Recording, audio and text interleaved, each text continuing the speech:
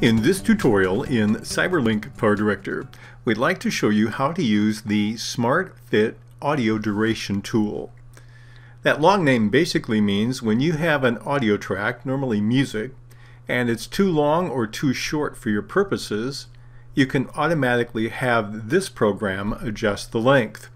This is available for owners of PowerDirector 20 or subscribers of PowerDirector 365. So I have several video tracks on track number 1, these clips, and I'm going to take an audio and drag it down into track number 2. And then we'll adjust the length, and we see that the audio, besides being clipped, and we'll adjust for that, is definitely too short for my entire project. I can either shorten it or lengthen it in one of two ways. Let's show you what we can do. I can highlight my audio clip and click on the tools above the timeline. And then the top one we're going to use is Smart Fit for Duration. It opens up a screen that shows me the audio in its original format. It gives me the original duration at the top, and then it gives me 3 other options. I can fit to the playhead on the timeline. Now that's not the playhead on the display to the right. That's the playhead at the bottom. Now if you happen to have your timeline set so the playhead is not on this track, when you launch this tool, this one will be grayed out. So this will always be to shorten it, since the timeline will always be on top of the clip. The other option is fit to the end of the project. The third is a custom duration. Let's look at some of these and see what we can do with them. By the way, you can use the elements over here to look at the waveform.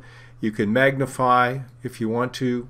You can also go to a certain segment by typing in this in the time code. Let's type in 10, for example, and that will position this playhead wherever I want to go. But this basically isn't for editing, it's basically for viewing. Now what we're going to do is try the first one, which is fit to playhead position on timeline. So in this case, I'm going to cut my audio track by about 2/3. If I click on that, now it shows where it's going to cut it, and I can click on OK. And now I see it has taken and placed it in 4 separate segments. I'll do a Control-Z to undo that. Let's look at another option when we do that. We'll click on Tools, Smart Fit for Duration. This time let's do a fit to the end of the project. And it gives some suggestions on how it might want to cut it. I'll click on OK.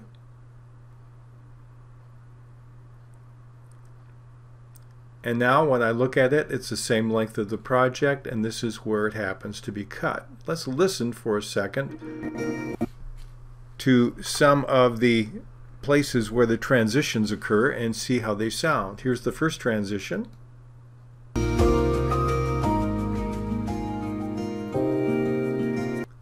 Let's go to the second transition and listen to where that one takes place.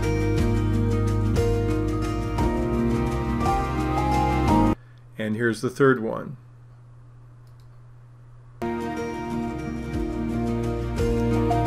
So overall, the results are not too bad. If you want absolute precision, you need to go into PowerDirector or a similar program and edit it so that each beat is exactly what you want, but this is a very nice and quick shortcut. Let me show you one other tool that's part of this that we haven't talked about yet. We have this example here. I'm going to mute this track. I'll pull this down again in its original format, and then we're going to use the same tool a second time, but we'll change one of the parameters. I'll go Smart Fit for Duration. I'll say fit to the end of the project. Now I have a max duration bias. What's that about? The farther this is to the left, and the default is 5 seconds, the closer it will be to the specified duration.